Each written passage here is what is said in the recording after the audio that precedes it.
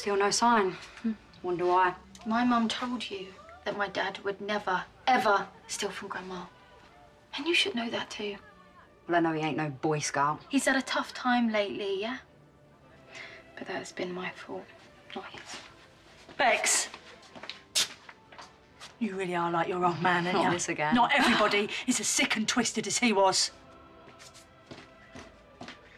Well, if Saint Martin ain't the thief, who is then? Yeah, we're coming back in. Yeah, I can see. How's Mrs. Brannan? How would you be, knowing there's a thief in your house? Well, all that with a bank, it's probably just a mistake. Oh, OK, so someone just accidentally tried helping themselves to $5 grand from her account then, yeah? A glitch. It happens all the time, doesn't it, eh? Yeah, and it didn't even happen, so no, I'm done. Don't mean it won't happen again, though, does it? Ask me, the sort of lowlife that would pull that kind of stunt will definitely try again. Hey, right, I found 2 so far.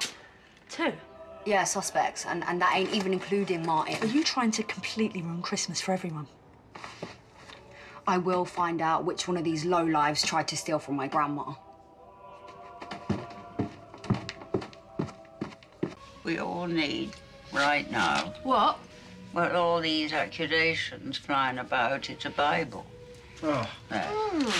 Because I think you should all listen to the words of Jesus about love and forgiveness, Christian charity.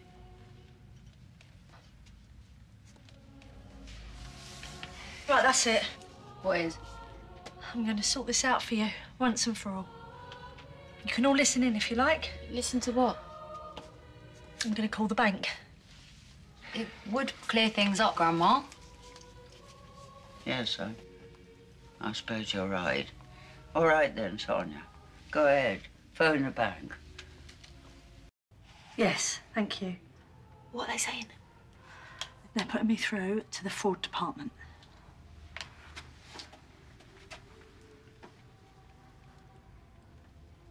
Yes, that's correct. Dorothy Branning. So you figured it out then? It was a hacker.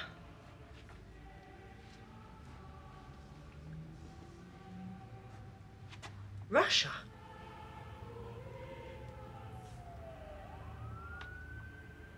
Right.